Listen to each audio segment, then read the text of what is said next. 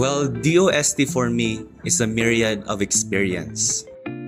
For me, my experience in DOST will always have a special place in my heart. DOST is broad and it offers a lot of opportunities. So our immersion experience, it was quite challenging. Kay first of all, dugay gid mi na deploy due to some legal processes. But after pila ka weeks, we were deployed na sa DOST. And I would say DOST, grabe gud kay lang pagtanggap sa amo. They were very accommodating and wag yun na mo na feel nga we are different from them even though they have a higher status. Nya kami na welcome gud me and nami tarong work environment din. And first, nami na hitabo nga agency orientation, nag-orient me about the DOST, ang ilang mga projects, and also mga work regulations and policies din eh. And aside from that, on the first day, nami mga task like ang paghimo og mga PowerPoint regarding the projects or programs under DOST, ang CEST, and other relevant programs. Of course, nagbuhat sad mi og mga documentary stuff like ang mga order or sort sa mga documents sa incoming, sa outgoing, and also ang pagpa-receive sa mga documents sa musa nang gibuhat. So after the sorting of documents, we also circulated the documents to various places. We even reached Fragoch at Tomiog PNB. We also went to LGU Almeria, then went to Sitio Palayan where we actually saw the local tribes in Sitio Palayan, the Mamanwa. And aside from that, we also participated in the Women's Month celebration of the province of Biliran. Attend mi sa parade nila. Moreover, we went to Mother Crucifix Caputo Academy where we delivered the Starbucks CPU to the said school para maka-operate ng ilang Starbucks dito. And dito among na met ang ilang principal, si Sister Teodola Forones, and we interviewed her regarding the help, the assistance given by DOST to their school. Yung impact, in terms of impact, mas malaki yung nakita ko na tulong sa DOST, yung we survived for 6 years, yung 4 years na nandoon talaga yung starting point namin na walang-wala kami.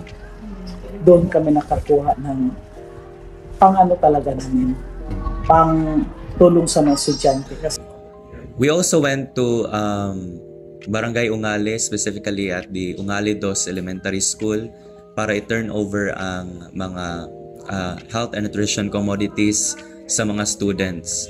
Kay mura ni siya feeding program na tanan population sa school, tanan mga students, they are included in the health and nutrition intervention.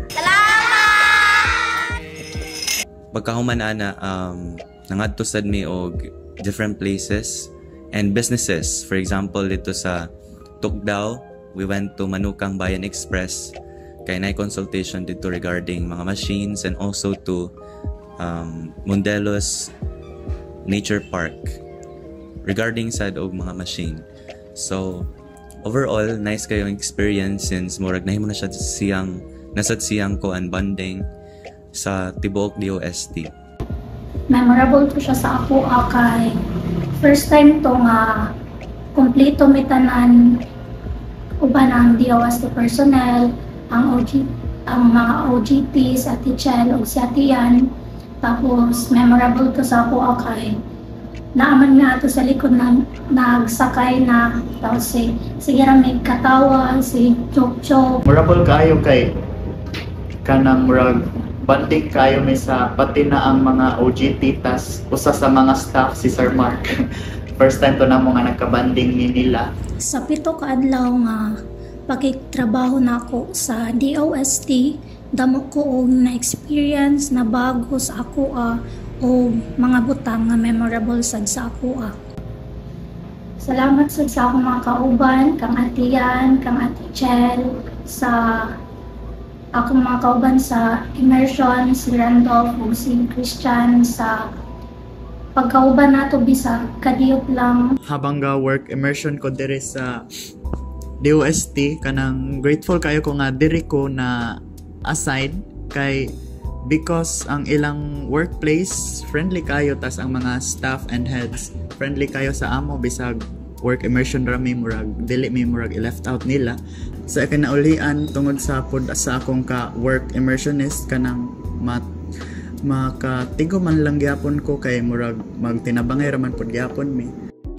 Our stay in DOST Biliran would not be as memorable without the efforts of the DOST staff and also our BiPSU interns. So with that, I'd like to thank Dr. Romeo L. Dignos, the Provincial Science and Technology Director, and also to the staff, the rest of the staff of DOST Biliran for guiding us nga matarong namong among mga work din sa DOST. It was very memorable since we are given the chance to travel to different places and also experience firsthand the programs initiated by DOST. And also to our BiPSU interns sa ilang friendly demeanor gyud kay angayon gyud kayo sila to work with. Dili mi alone as BiPSologist immersionist dinhi kay nami kauban nga from BiPSU side mga graduating college students sila Ate Rochelle ug Ate Marian. Grabe gyud kayo sila ka friendly, so ang among experience grabe gyud ka ngayon din sa DOST.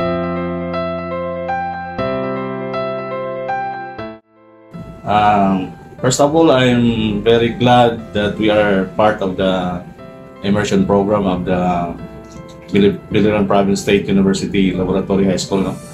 So I'm very fortunate to have Randolph, Christian, and Abby with our team, and I'm very glad that they are very enthusiastic to learn in all our programs, and they're very effective in their tasks. No? And I hope that they have experienced what is a true DOST worker is really doing now with the very short time, just 10 days of immersion. No? And my overall message to every students out there na involved also in the immersion programs, I would like to make them as ambassadors to other students, other people, that DOST is not only promoting scholarship, but we are part of nation building. And these students will be also our advocate no, for science and technology once they go to their schools, and once they will be immersed also in their communities. Thank you so much for the time and your willingness to be part of the DOST.